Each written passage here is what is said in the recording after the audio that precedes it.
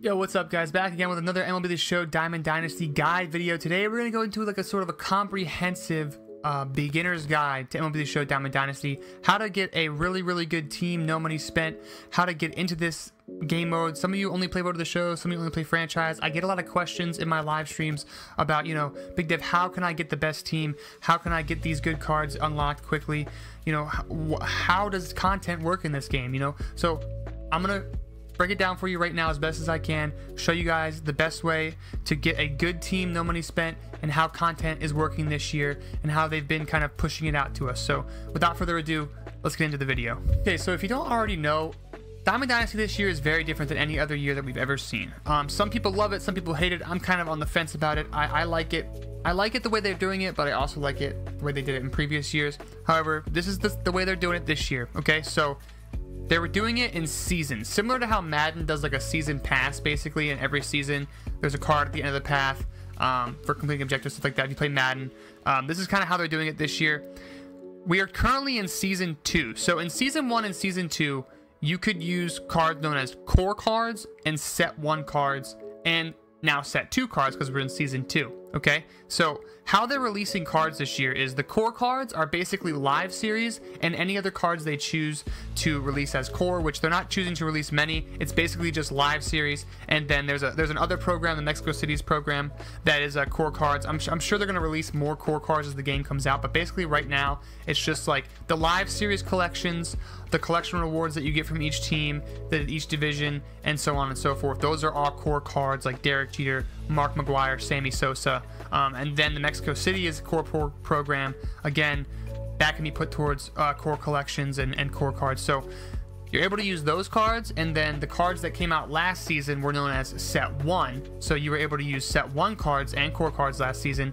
This season is Set 2. So they're releasing them by sets each season. So right now we're not restricted in any way. We can use any card basically that we have in our inventory because it's only Season 2 and there's 27 days left. Okay, so now as you see on the screen here, when Season 3 comes out in 27 days, however, Set 1 is going to go away for certain game modes, primarily the ranked game modes. So if you have a Set 1 card in your squad that you love, that you're using in ranked, unfortunately, unless you put him in the wild card slot, which I'll highlight that more in a minute, but unless you put him in the wild card slot, that card's not going to be usable in ranked for Season 3. What is going to be usable is, again, core cards, which are going to be usable all year, and Set 2 and Set 3 cards, which Set 3 is going to come out as soon as Season 3 releases. So that's how they're doing it to kind of keep content fresh, keep people's teams fresh. You know, I have a lot of Set 1 cards that I love, so it's going to be tough to decide who to put into my wild card spot to use, but I kind of like that they're keeping it fresh. But then again, it kind of stinks because all the work that you put in, and I'll talk about this later, to complete collections to get these top tier Set 1 cards is kind of just going to go away because, you can only use 1 in a wild card slot. So I'm not sure how I totally feel about it. Hopefully each set has some banger cards so that we never even, think twice about it, and every set we get is just insane, so we're just like so focused on grinding for the next set. That's how I hope they're doing it. That's how it seems they've been doing it, considering how they've been releasing cards so far. Let's just hope they keep that up, keep the content fresh, and we're able to build our teams the way we want. So that's just kind of the breakdown on how content is working this year. Basically, how they've been doing it is, season starts, you get your season XP, you get your sets coming out, and then they release programs, monthly awards, different conquests, different challenges, stuff like that, to kind of build your sets up. Now that we know how sets are working, how seasons are working this year, let's kind of get into what you as a beginner should do to collect the cards, or get the cards that you want to use in ranked, or use online, or use for whatever. Maybe you're just an offline grind kind of guy and you just like to collect the cards or whatever. We're just going to get into like how you go about doing that kind of in an efficient and best way. We're going to take a look at programs. So programs are broken down into 3 things. There's the Season 2 XP reward path. Let's click on that real quick. It's the XP reward path that releases every season. So next season it'll be the Season 3 XP reward path. Along this reward path, you get a lot of good cards that you can use in ranked, that you can use for your Diamond Dynasty team. Basically, they give you a ton of free packs and a ton of like cards, cosmetics, stuff like that you unlock along the way to get to the very end, which is a third boss pack. So you get 3 of these packs here, these boss packs, and you get to choose 3 of the 5 cards that are featured in the season XP boss path. So for me, I'm choosing Greg Maddux, Chase Utley, and Josh Donaldson. I'm not going to get into why. I just know Donaldson has a great swing, Utley has a great swing, and Greg Maddux is a great pitcher on Hall of Fame or above. I almost was going to choose Mo. I've decided against it again because his pitch mix doesn't really translate well to the game. Some people hit really well off of him, so I'm going with Maddux. And starting pitching is very, very lacking this year so far. Unless you have grinded out for Nolan Ryan, unless you've grinded out for Randy, starting pitching is kind of going to be mid, especially when season 3 starts, and even before, so it's not that great so far. So again, those are my choices for that. But let's get into like how you complete this. Basically, the only way to complete the Season 2 XP Reward Path or XP Reward Path is just to play the game. You can get XP in Road to the Show, Franchise, Diamond Dynasty, whatever you do in MLB, you're getting XP and you're gaining XP along this path here. So as you go, you're going to unlock some of these cards here, like Aaron Loop, great card, Nick Castellanos, these kind of guys. And then another pack that's featured is this Kaiju XP Reward Path pack. Blake Snell, Corey Kluber, John Franco, some great picks out of this pack. As you go, you're going to be able to complete this, and it's not going to be too tough. You're just going to complete it passively, unless you sit down and focus on gaining XP, like through gameplay and like a Road to the Show method or something like that.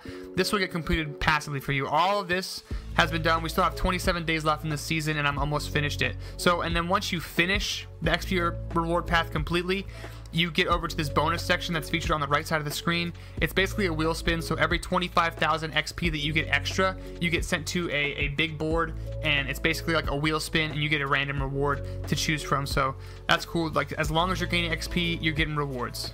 All right, now the next set of programs we're going to get into is Team Affinity. Team Affinity, again, has some really good cards that you can go for. AL Central here. The 2 Team Affinities that are like the top 2 divisions that I would focus on this season are the NL East and the AL West. They both have really, really good cards featured in them, like this Lance McCullers, Chili Davis. All these cards here are serviceable in the AL West here, and the NL East as well. Some great cards. You got Jacob deGrom and Tim Raines, 2 of my favorite cards from set 2. Basically, I'm not going to get into a full comprehensive guide on how to complete Team Affinity, but I'm going to kind of break it down as quickly as possible for you. How it works is you have a showdown. If you don't know what a showdown is, it's just like you're facing bosses. You go into showdown, you draft a team, you face bosses, you progress throughout it, and then it's basically like win or go home each challenge. So you get a challenge, you win the challenge, you move on until you finish the whole entire showdown. That's kind of how it works. So a showdown, and then you have a conquest for each Team Affinity division. So if you do these 2 things, you're going to get 50,000 Team Affinity points, which will get you up to this pack here. Now these other, like, they're called henchman packs. They feature cards that you have to get these PXP missions done with. So see, once you get to 50k, actually 30k, you're going to get your first pack here. That's going to feature a Future Star. You come down here to the Future Stars missions. You click on that. You get PXP. The way you get PXP in this game is you use a card, online, offline, whatever, and you earn PXP, and it basically levels that card up to what's considered a parallel level 5, which is hard to get, but you just level that card up by playing with it. 200 PXP, not that hard to get. You complete these missions with those cards that you unlock. Okay, so then basically you're doing the showdown, the conquest, and then how I would complete it is going into your mini seasons and completing that. Again, I'm not going to get into a full guide of how to complete Team Affinity. I have a video on my channel. If you want to learn how to complete Team Affinity, go watch that video, or just look it up and watch somebody else's video on how to complete Team Affinity. I'm just trying to give you guys an overall base of knowledge of how, like, you can get good cards in this game. Another thing I forgot to mention with Team Affinity though is, again, you also have moments for each one. So how I would go about it is moments, then showdown, then conquest, and make sure you're using the cards that you're unlocking from the captain and henchman packs as you go. Okay, so we went over the XP reward path, we went over Team Affinity. Let's get into the other programs. Now, with other programs, the best programs to complete for like top tier cards would be your monthly awards. So Aaron Judge here in the May monthly awards, Matt Chapman in the April monthly awards. Those are 2 cards that I've used in ranked, that can be used in ranked. Great cards to have. And then again, in the May Tops now, they actually gave us 2 really good relievers. They gave us Craig Kimbrell, and they also gave us Kenley Jansen. So 2 great relievers to have for your bullpen when you complete that program out, the Tops Now. Essentially, how you complete Tops Now is, again, you do the missions. You do the Tops Now missions, right? You start with the moments. You finish all the moments. once you've finished all the moments, it's going to unlock some of these cards here. You take those cards into Conquest, play versus CPU, you know, whatever that you need to do to get PXP, and then you rack up 1,000 PXP with those players, and then obviously this mission as well, which is from this other pack here, this Tops Now Flashback pack. So basically, the way it works with programs: play moments, unlock cards, use cards, offline, online, wherever, to get PXP to get those missions completed. So that's the basis of it. They release a program, you do all the moments, which is just like a challenge, basically, like hit a home run, get a hit, get 2 hits, you know. You do your challenge, you do your moments.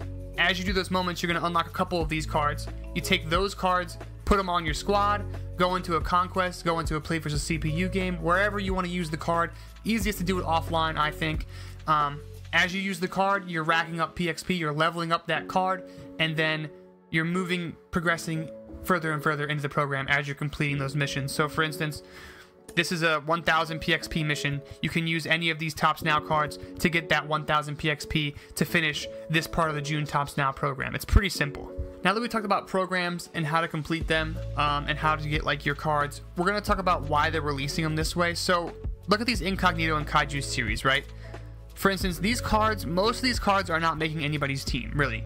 I like to call them filler programs. Basically, the reason they're releasing these is so that everyone has a shot to get enough cards collected to complete the Set 2 collections, the Set 1 collections, and that's where your real breadwinner cards are located, is in the collections. Now let's go over to that screen. Okay, so if you look at the set collections here, you see that those 3 cards featured in the set collection, it's Hank Aaron, David Wright, and Randy Johnson. All 3 of those cards are accessible by collecting Set 2 cards. So if you go into set collections, click on Set 2. I have collected 160 cards, which is enough to get me this Rich Gossage, which is a great reliever to have for your ranked squad. Big Papi, another really good DH card or first baseman that you can use, and then you get a choice pack at 160 Set 2 cards, and the choice pack contains one of the big 3. Randy Johnson, Hank Aaron, David Wright. I chose Randy Johnson because pitching again is lacking this year, and Randy Johnson's like one of the best pitchers in the game by far all year long. So I chose him. There's other options to be had at third base and right field. Not many options to be had at starting pitching. So how you're doing this is, like I said, programs, team affinity, season 2 XP reward path. Like those 3 things are going to net you a ton of cards. You add those cards to the collections because most of that's all Set 2, or in whatever season you're in. Basically, that's how it's going to be. Like the new programs that come out, they're all going to be Set 3 when Set 3's out. So again, it's like rinse and repeat. You're just collecting, finishing programs, collect, get the big name players, add them to your squad, rinse and repeat that way. But like I said, the filler cards, you're definitely going to want to complete those programs, get the filler cards, add them to your collections so that you can get Rich Gossage, Big Papi, Randy Johnson, whoever you want to choose from the Set 2 collection choice pack. And as you collect more and more cards, you could even collect, I don't know if I'm going to do this, but you could even collect all 3 of these guys. If you collect all 300 Set 2 cards, there isn't even 300 currently out yet, I don't think, but if you were to do that, you would be able to get all 3 of these guys for your squad. Same thing can be said for this big core collection. Now there's the live series collection, which gives you all core cards. However, for this core collection, you can't use live series cards in order to lock them into the collection. So see here, we go into core, it's all like the collection rewards. So like you collect the Yankees, you get a card that can be locked into this collection. You collect the AL East, you get a card for that. Those can be locked into this collection. However, base live series cards are not locked into the core collection. I'm at 136 out of 180 for, again, this Corey Seager card. What's great about the core collection is, again, like I said before, it can be used all year long. So if we unlock, let me move my camera real quick so you guys can see. Oops, wrong thing. If we move my camera, if we unlock this Corey Seager card, right, he can be used at shortstop all year. Like, you don't have to worry about using that wild card. You don't have to worry about slotting him in elsewhere. We'll talk about the wild card right after this. But again, if you complete that core collection, you get this Corey Seager card, usable all year long. No worries at all. So that's another great collection that you guys can complete. Okay, so over on the team builder screen, I told you guys we were going to talk about the wild card. If you go over to up in the top left-hand corner, this wild card doesn't play a factor yet because all cards that we have in our inventory right now in Season 2 are usable in Ranked. However, like I said, when Season 3 comes out, Set 1 cards are no longer going to be usable in Ranked unless you slot them into this one wild card slot. So for me, I'm going to slot Chipper Jones in my wild card slot. But if you click on this up here, you can change your wild card slot. So some people have been saying, like in my lives, or they get this mistaken, that once you choose a wild card slot for the season, or wild card for the season, you can't change it, like it's locked in. No, you can change it at any time from game to game. So if I'm slumping with Chipper and I want to try someone else from set 1 while season 3 is going on, I'll wild card another card in there. Maybe I need a pitcher or something. Maybe I'm out of energy on all my pitchers and I need to slot a pitcher in there real quick, like Bob Gibson or something from set 1. You can do that. It's not locked in, it's not permanent. So you can literally just interchange this game to game. So for me, it's going to be Chipper Jones, probably for the entire duration of set 3 when that's out. And then we'll see where it goes. But again, when set 1 expires, you can still use one card from that set in the wild card slot. Now, I wanted to reiterate though, like I said before, I want to get this point across that your set 1 cards, once, you know, season 3 comes out, they're not going to disappear. Some people have been saying like, oh, I'm going to lose all my cards. No, you're not going to lose your cards. They're all going to still be in your inventory. They're just not going to be usable in certain modes like Conquest and Ranked. However, like, and I'm sure mini seasons as well will have like, oh, you can only use certain sets for this specific mini season. But like, you're still going to have those cards. You can still use them in certain conquests, certain areas where they're eligible to be used. But I'm assuming that once season 3 starts, since over here on the left it says Ranked and Conquest, I'm assuming that most conquests that are going to be released in season 3 are only going to be set 2, set 3, and core card eligible. So just keep that in mind. You're still going to have your set 1 cards, but again, just to reiterate, you're probably not going to be able to use them that much. The last thing I want to touch on before we end this video is with MLB The Show, it's a very different than 2K and Madden with regards to packs. My personal preference to you, or my advice to you, do not buy packs, okay? Do not. I don't care if your best friend just pulled Mike Trout, if your best friend just pulled the new 99 overall headliner pack or whatever. Do not use your stubs for packs if you want to get anywhere in this game. I was an idiot. I've used my sums for packs, but I stream on Twitch. I make YouTube videos. Like, I'm no money spent, but like I still get that itch to open some packs. Like, it's okay here and there, but do not go and dump all your stubs into packs.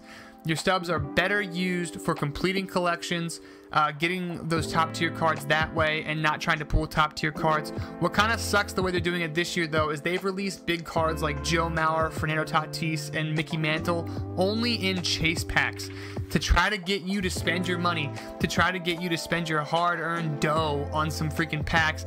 But stubs are kind of hard to come by this year since you can't sell, you know, rewards and stuff like that. So I would keep my stubs and not use them on packs. Use them to complete live series collections. Use them to, you know, say you're only a couple cards away from finishing set 2 or whatever, and you really want that Randy Johnson.